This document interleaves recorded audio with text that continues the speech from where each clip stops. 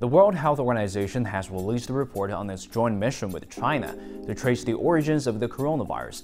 The report practically denies the unfounded speculation that the pandemic was caused by a leak from a lab in China's central city of Wuhan. But the US and some other countries are not happy about the result.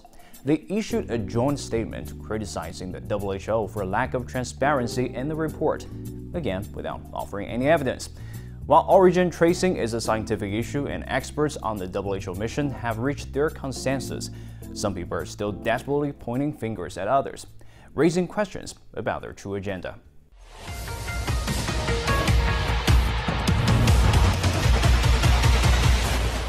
Let me just get this straight.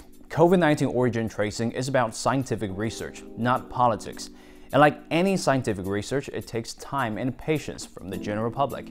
The key here is to be open-minded and let science do its job. But what we have seen so far from some countries, the United States and some of its allies to be specific, are just lies and allegations, not to mention those allegations are not even true.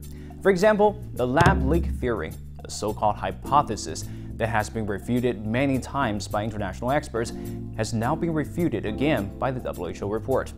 The claim that the virus definitely originated in China has also been dismissed. As a matter of fact, a series of studies done in various countries have already found traces of the coronavirus elsewhere in the world long before the epidemic broke out in China. The point is, these political blame games don't make any sense.